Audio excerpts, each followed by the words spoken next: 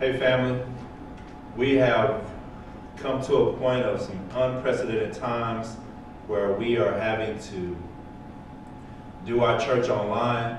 Thank you all for your help, all your support. I know this is different, but the building is not the church, and we are the church. And wherever we are is where the church is. So in this time, we just have to remind ourselves that ministry doesn't stop just because we're not in a building. And ministry doesn't stop because we don't have access to people. I know we're practicing social distancing, but that's just physical distancing. You can still call somebody. You can still talk to them, video chat. So let's continue to just keep that in mind and keep that as we go. Today's message, we've reached the end of our journey. We've been in 1 Peter, and now we're in 1 Peter chapter 5. And let's just a recap. 1 Peter has really been about suffering. And not suffering for a long time, but suffering for a little while. Peter twice repeats that term, and we'll see that in today's text. But just suffering, and we saw how Christians suffer for no other reason than just being a Christian. And so today we're going to be in 1 Peter chapter 5, verses 1 through 12, sorry. But before we begin, let's pray. Heavenly Father, Lord, we thank you for this day. We thank you for allowing us to come and just watch this video and learn more about you. Lord, we know that the building is not the church, but you have indwelt us with the Holy Spirit, and that is the church. We are the church. And Lord, we pray that you just continue to comfort our hearts, strengthen us as we go through this pandemic, this unprecedented times.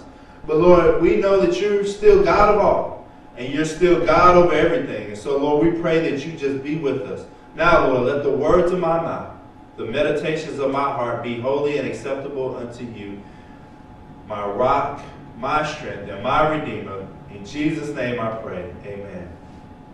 In 1 Peter chapter 5, starting with verse 1, it says, "To the elders among you, I appeal as a fellow elder and a witness of Christ's suffering, who also will share in the glory to be revealed."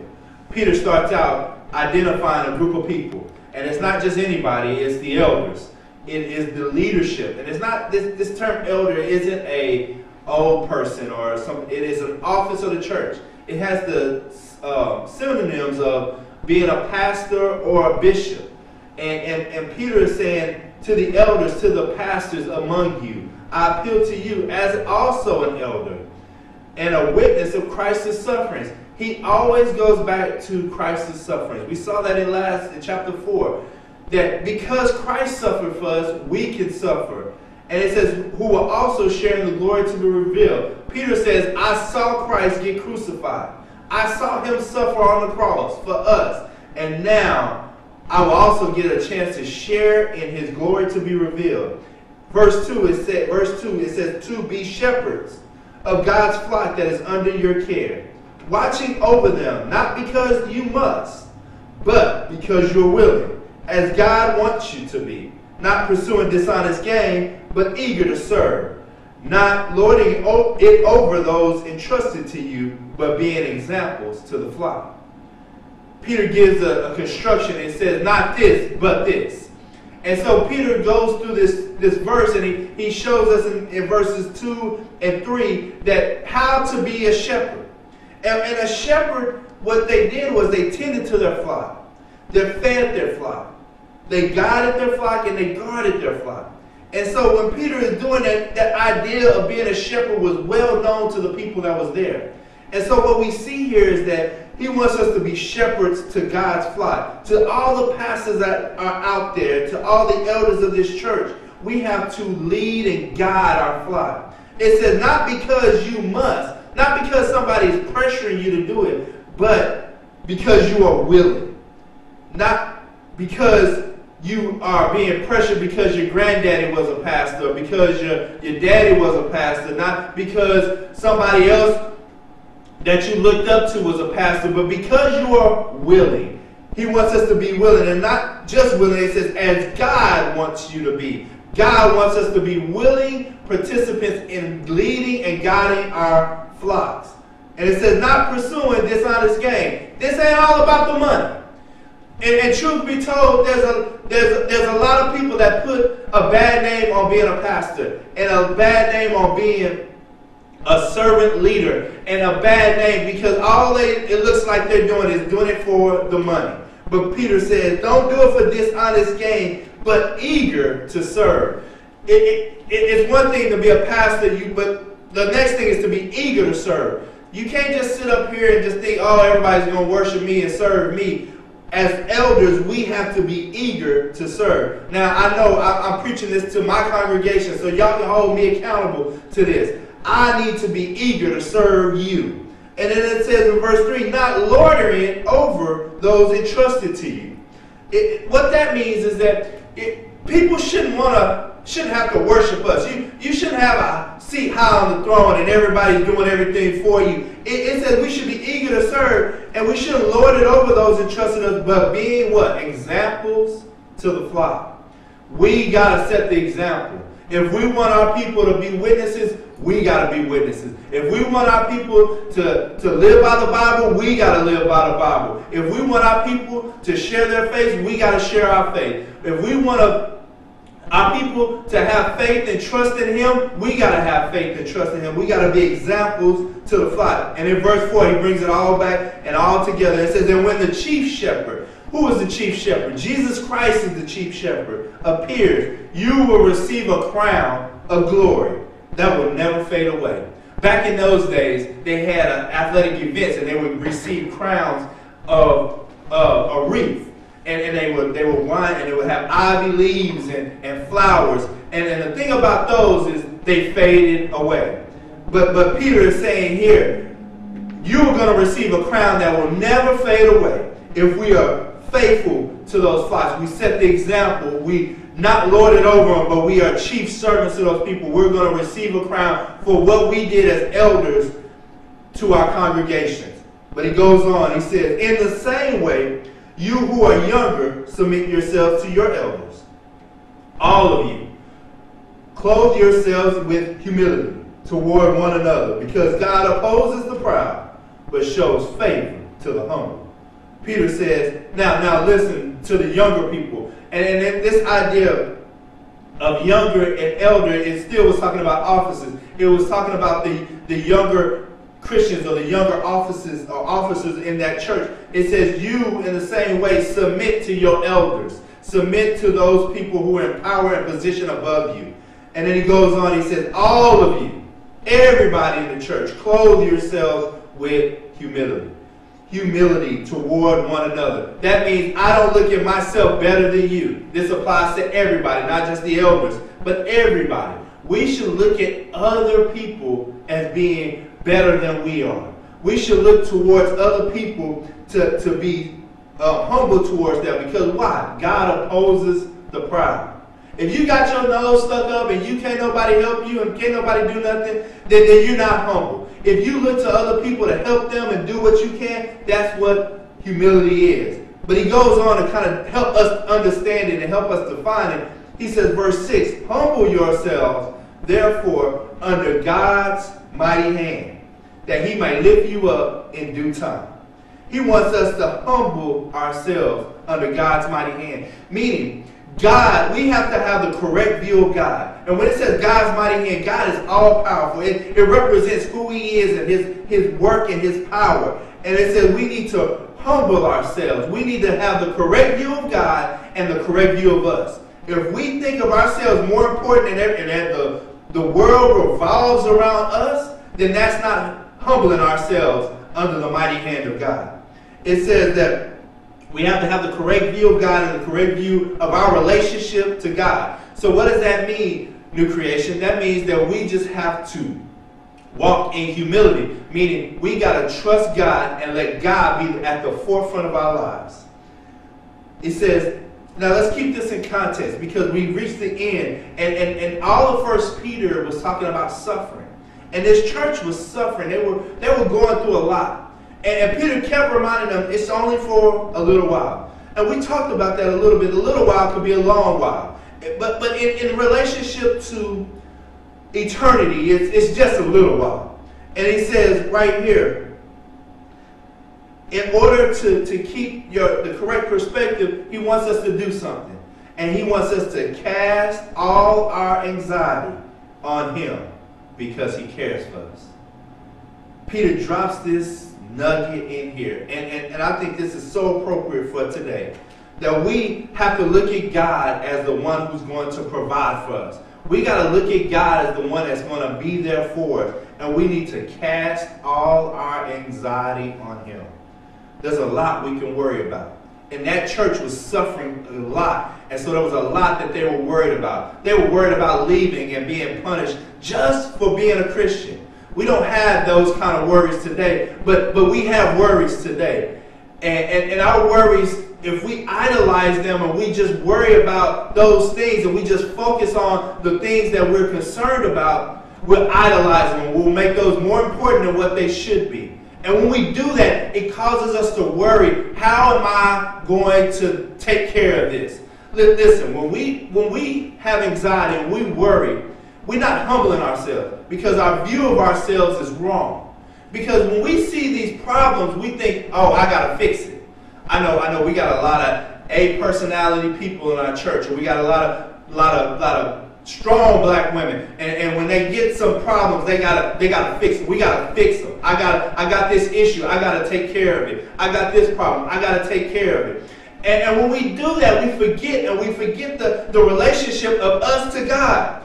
God has to be at the high, and he has to have the mighty hand, and we gotta humble ourselves to him. And so when we do that, we're looking to ourselves to solve the problem and not looking to God. And God is saying here, Peter reminds us, it says to cast all your anxiety, not just some, not just your money problems, but all your anxiety, all your issues, all on him. Why? Because he cares for us. It's like this. It's like this. Here's some worries that we have. Some of us worry about our family. We worry about our family, and we worry if we can take care of our family, and we worry about all the things that we have. And so with our family, let's imagine this is a 100-pound weight. And this here represents our own personal yoke that we have to carry. And we take this and we worry about it, so we put it in the basket. And we worry about our bills, how we're going to pay our bills.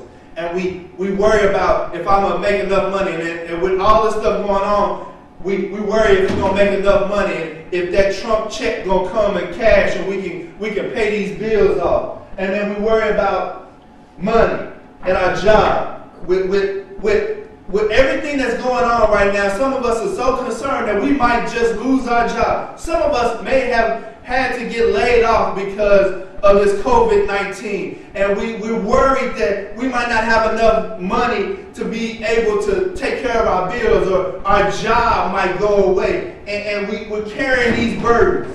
We'll continue to carry these burdens. But some of us, this COVID-19 has got us shook. And we think that we're going to lose our lives. We don't want to touch nobody, get close to nobody. We don't even really want to talk to nobody. And for some of us, it's okay. We've been living like this for a long time, but COVID-19 has shook us to the core and shook our society. Now that we're so concerned about this, and we're carrying this weight, and it doesn't go there. Some of us are thinking about others, and what others think about us, and we're thinking about what others' perceptions of us, and we think about others' view of how we live our lives, and what kind of person we are, what kind of dad we are, what kind of mother we are. And we carry this burden to try to be the perfect person, to try to be the perfect mother or father, perfect husband, perfect wife. And we carry this burden around, and we continue to carry it around. Some of us, our health, we've been given diagnoses that have been unfavorable to us, and we're worried. We're worried that our health is going to continue to deteriorate. And it may not be our health. It may be the health of a loved one. They may have been diagnosed with cancer, may have had a heart attack. Whatever it is, we carry around this burden. And then for some of us, it's social media. And we care so much about getting likes. we post something and we check it every 10 minutes just to see how many likes we got or how many views we got on our Instagram post or whatever it is. And likes have consumed ourselves, and we worry so much about this. And this really bothers me because our youth have really bought into their validation of who they are is in these likes. And we carry this around and this worry. But the Bible says that we need to cast our cares. So what does that look like? Casting your cares looks like this. It looks like this. Taking your cares over to God. So this yoke over here is a little bit different. This yoke is a 2-person yoke or a 2-ox yoke. And so you got an ox on this side and an ox on this side. And the Bible says we need to cast our cares. It means we need to turn it over to God. But see, in Matthew 11:28-30, it says, "Come to me, all who are weary and burdened." It says, "Come to me, all who are tired of carrying around this load, these worries, and I will give you what? Rest." It says, "Take my yoke upon you and learn from me, for I am gentle," and here it is again, "and humble in heart, and you will find rest for your souls." In Matthew, Jesus is talking here, and Jesus says, "For my yoke is easy and my burden is light." What that represents, see, we think that when we cast it to Jesus, we don't have it anymore. But Jesus is telling us that we need to cast our cares and put our burdens on him and take up his yoke. Now, his yoke is 2 people. And his yoke, we got to cast it to him. And see, if we had 2 people up here, when they would try to pick the ox for these kind of yokes, they would get the same size ox, right? They would want an ox that was the same size as this one and this one, because what would happen if you had 2 different sides? One person would be bearing more of the burden than the other. And that's a picture, and that's a reminder for us that Jesus is saying, take my yoke. See, we don't lose the issues. I want you to see that. He says, take my yoke. His yoke is easy, and his burden is light. Why is it easy, and why is it light? Because God of this universe is so much bigger than us. The God of this universe is so much greater than us. So even if we standing up here trying to bear this burden, we got the God of the universe on this other side. And the God of this universe is so much bigger than us that it doesn't even feel like we're carrying any weight. It doesn't even feel like we're carrying any burden, because he is carrying it and bearing it for us. That's what God wants us to do. He says, come to me, all who are burdened and heavy laden, and I will give you rest. Some of us have not rested since they put in this self-quarantine, this social distancing. Some of us have been worried day and night about what's my job going to do. And Jesus is saying and telling us, take my burden upon you. Cast your cares on him, because he cares for us. But Peter doesn't stop there. He says, be alert and of sober mind. Your enemy, the devil, prowls around like a roaring lion, looking for someone to devour. He said, when you cast it on him, be careful. Keep your eyes and keep on the watch and keep looking, because the devil is looking for you. It says he is prowling around like a roaring lion. That the word roaring just will give the idea of hungry. This lion is hungry. And when a lion is hungry, he goes on the hunt. And he stalks his prey. And he's looking for us. He's looking for someone to devour. Now, the lion, when they hunt, they always look for the weak link. They always look for the weak prey. And see, Peter intentionally puts this after casting your cares on him. See, because if we carry these burdens around, it makes us tired and weak and heavy laden. And that's who the lion, that's who the devil is looking at for. He's looking for that weak gazelle, he's looking for that weak gazelle, and he's looking for that weak ox, and he's looking for that weak antelope, and he's looking for the one that's separated from his flock. And that's the one he preys on, and he goes after. He's looking because he's hungry to devour someone. But Peter says this. He says, resist him, standing firm in the faith, because you know that the family of believers throughout the world is undergoing the same kind of sufferings. Peter reminds the church here that they are not alone. They're not alone in their sufferings. They're not alone in what they're going through. And New Creation, we're not alone. We're not the only church closed. We're not the only church doing church by video. We're not the only church that's doing all of this stuff by ourselves. We are a part of a greater system. We're a part of a greater body. And everybody is going through the same kind of issues. But he says, resist him, standing firm in the faith. He said, don't fight the devil. We couldn't fight him no way. We don't have the power to fight the devil. Or you might have heard people say, just bind the devil. Well, as Pastor Bell used to always say, if you bind the devil, it's not working, because why you got to keep binding them? Why keep getting out if you got to keep binding them? Listen, Peter tells us the formula. He says, resist him.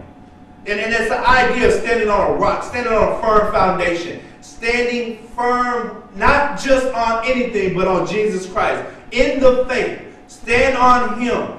After we cast our cares on him, we stand firm and we just resist the attack that the devil's going to bring. Because we're not in this alone. We're a part of a bigger body. In verse 10 it says, and the God of all grace, who called you to this eternal glory in Christ, after you have suffered, what? A little while. He will himself restore you and make you strong, firm, and steadfast. Peter wraps it all up and says, and the God of all grace. Grace is getting something that we don't deserve. The God of all grace, who called you to his eternal glory, who brought you into his family.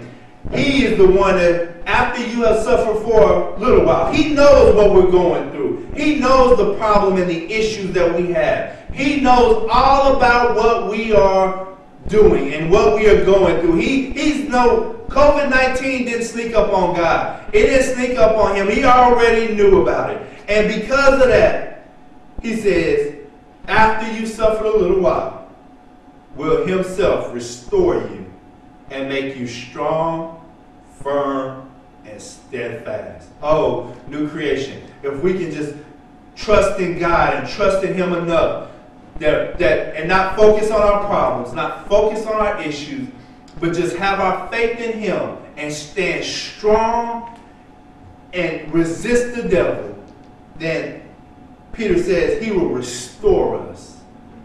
For some of us, that restoration may not come on this side of the earth, on this side of heaven.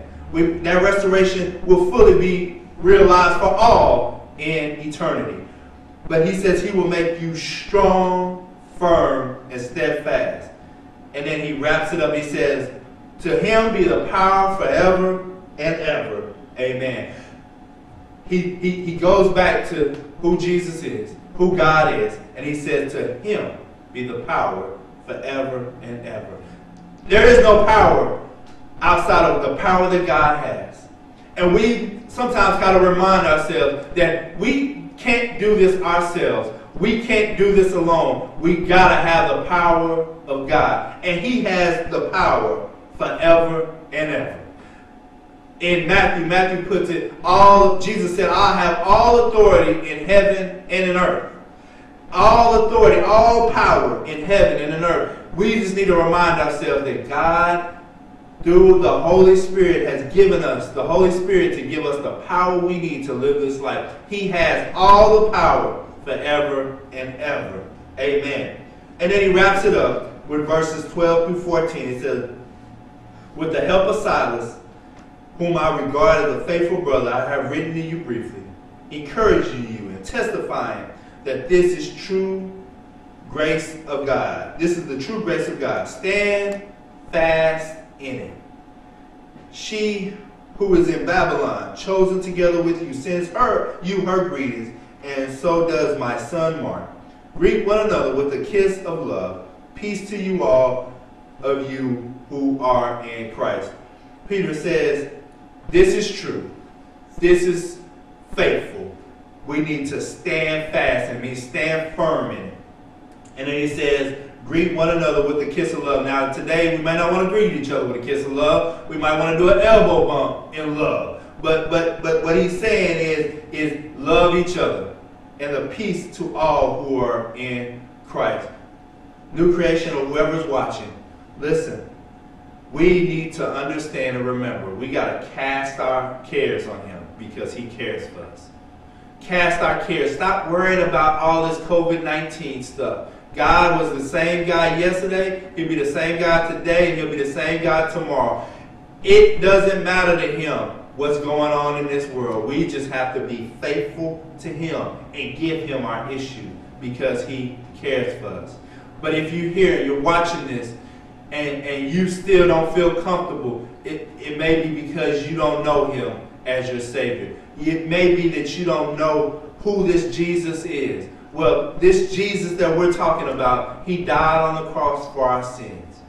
He died because he loved us. And he shows his love for us because while we were yet sinners, he died on the cross.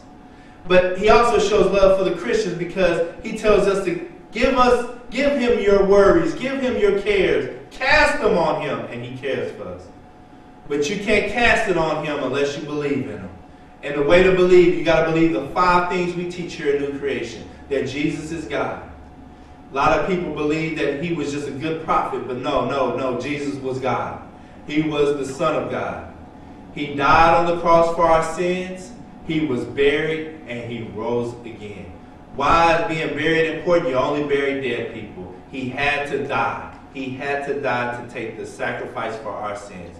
And because of that, he rose in all power and all glory. And because if you believe in that, then you are saved. So what we would like you to do, drop a comment. Drop a comment in YouTube, drop a comment in Facebook. Let us know with an email address that you have been saved. And we'll reach out to you. And we'll reach out and have more conversations with you and welcome you to the family of God. If you would like, you can call the church. The information will be provided in the Facebook page or YouTube. So all I'm saying is just let someone know. And the peace of God. Philippians says, and the peace of God, which passes all understanding, will guard our hearts and our minds in Christ Jesus. New creation, let's just remember to cast all our cares on him, and he cares for us. God bless you.